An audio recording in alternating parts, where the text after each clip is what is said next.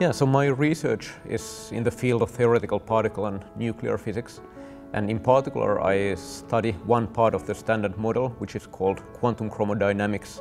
And that's the theory of the strong interaction, the theory that explains why there are particles such as neutrons and protons, what they are composed of, that means quarks and gluons, and what kind of properties these particles have. So the question my research deals with is how ordinary atomic matter behaves in the densest possible surroundings that there are. And in nature, the densest matter that we have can be found inside so-called neutron stars, which are almost on the verge of collapsing into black holes.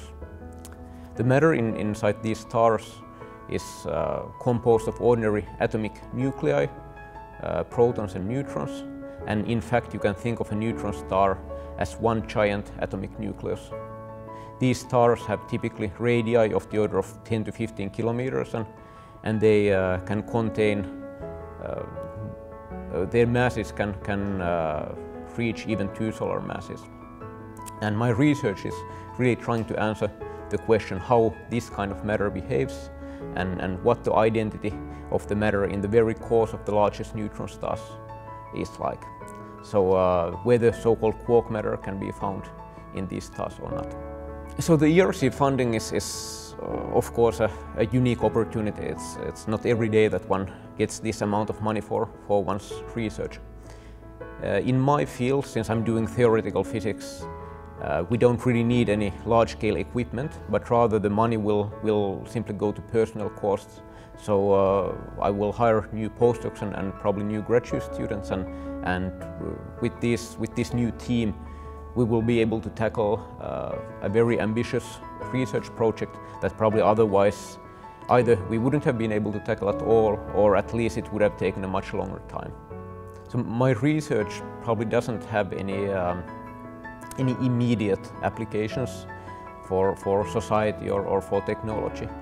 But if you look at today's society, many of the things that we use in our everyday lives, starting from mobile phones and going all the way to just basic electricity, they did not come from startups, but they came from basic fundamental research. And who knows, in 100 years, in 1,000 years, the things that our society will depend on, they might well come from what we call basic curiosity-driven research today.